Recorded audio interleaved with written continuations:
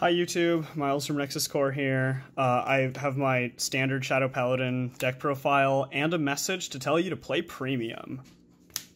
Your starter Swirlbow, on ride draw, then your grade 3 lineup is for Gust Blaster Dragon. This is the new ace and it's actually good. So its first skill is when it attacks, you counterblast 1 and retire 2 rear guards. Pick one of you draw a card. Your opponent retires one of their own rearguards, and then this unit gains 10k. But its other skill is whenever your rearguard is retired, if your soul has a grade 3 with Blaster in its card name, this unit gains an additional crit. So the idea with this deck is you just, you put your opponent to 1 or 2 damage, and then you just stack 3 to 4 crits and win. Yes, your opponent will PG. It's the same issue with Phantom Blaster, which is the next grade 3. This one sucks. It's counterblast 1 and retire 3 of your rear guards. Your opponent chooses 3 of their rear guards and retires them, and then this unit gains 15k and a crit. Then if your opponent has no field, 4 or less cards in their damage zone, you can Soul Blast a grade 3 and deal 1 damage to it. Yeah. It's as mediocre as it sounds and can be stopped by a PG. You run 4 Blaster Dark, you can drop it down to 3 and run a 4th Maka. I do 4 of these because I like to ride it. It's a good first turn ride. When it's placed on Vanguard or Rearguard, you can counterblast 1 and your opponent picks a Rearguard and retires it. Not that helpful now with Gust Blaster because your opponent having an empty field isn't as important, but edgy OC, right? And then its other skills, once per turn, if your opponent has no rearguards, you can discard 1 and give it Twin Drive. So it's nice, you get a second, you can hit Twin Drive by turn 2, so yeah, that's cool. And then I only run 3 Maka. I actually see her too frequently, funnily enough, and I just oftentimes I'm like, hey, I don't need this card, I don't need this card skill as much. So that's why I run 3 over 4, and I run 4 Blaster Darks. But she's a good ride target too. Her skills on Vanguard or Rearguard once per turn. You can counterblast 1 and call a grade 1 or less card from your hand anywhere to the field. If you do, draw a card, and then this unit gains 5k. So if you call Charon, it's a free draw, basically. Good card.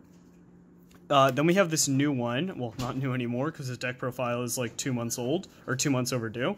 Darkbond Trumpeter. So when she's placed, you counterblast 1 and search your deck for a 5k unit, call it to rearguard as rest, and then shuffle, and when your 5k rearguard is placed, this unit gains 3k, and that's whenever, so you can stack it. So this allows you to search out Nemin, or search out the new Swordbreaker, which is another draw, so it's like a plus 2? Yeah. Or +1. And then I run 2 Cursed Lancers. So I'm dumb and I don't pay attention to erratas for standard Vanguard, only Buddy Fight. So this card, it says this card must be called to an open rearguard when you would call it from hand. It's actually, this card must be called to an occupied rearguard. So you have to retire something in order to call it. So you run that because it procs Gust Blaster. And you only run 2 because of that restriction. 3, 4 is a little too heavy. Then its other skills, when it's placed, you can Soul Blast 1, and this unit gains 10k, so 20k or 30k on force. And if you have no face-up cards in your damage, you get to countercharge 1. So I like it because it's a countercharge without having to be superior called like Charon. And Charon should have been a 5k. So, speak of the devil, here's Charon, it's 8k, should have been 5. It's when it's placed due to the ability of a card, whether it be from hand, anything, you can Soul Blast 1, you countercharge 1, and it gains 3k. So if you use that with Maka, it's a free draw. And then that becomes a 26k column. That's cool. It's a good card, I just wish that it had more applications. Then you run 4 of the new Blackwing Swordbreaker. When placed, counterblast 1, draw, and if it's placed from hand, this unit gains 5k. So you can you can call it whenever you want and get the draw off. So that's pretty neat, actually. It doesn't need to be called by abilities, like the past Swordbreaker. So I think that's really cool, and it's another 5k that you can call out using Nemin.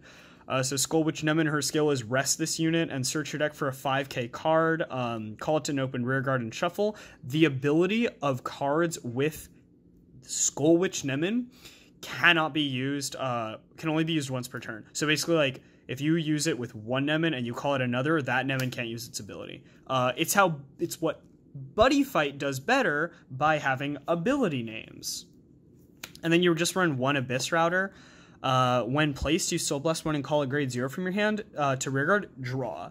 I just do that because you can, like, call her, get your soul out, and then you can call a 0 on top of another card and get a draw off. So, like, the draw is nice, and if you're trying to go for the kill, then you can call something over a rearguard, and that way you have you get another retire, basically, which adds another crit to Gust Blaster.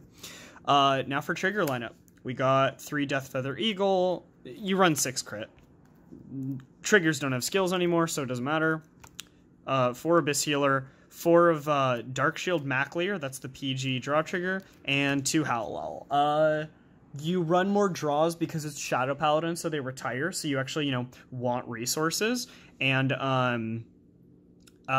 you don't need 8 crit because Gust Blaster is already stacking a ton of crits on top of it. In fact, if you really want to try it, try 8 draw. You'll probably deck out, but it'll be fun. So that's the deck profile. There's only one other card I would look into running, and I forget exactly the name. It's a 5k grade 1, and skill is like you retire it and give 2 units 3k or something.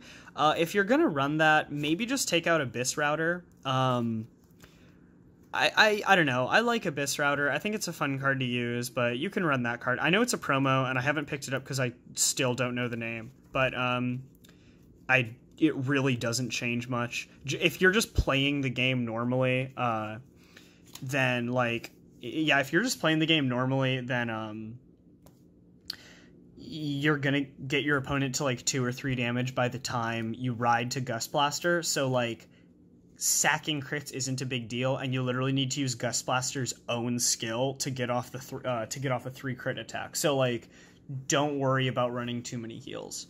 Anyway, so that's the deck profile. Let me know what you think. Tell me the name of that 5k grade 1 promo so I can run it in my deck. And, yeah. That's all. Y'all have a great night.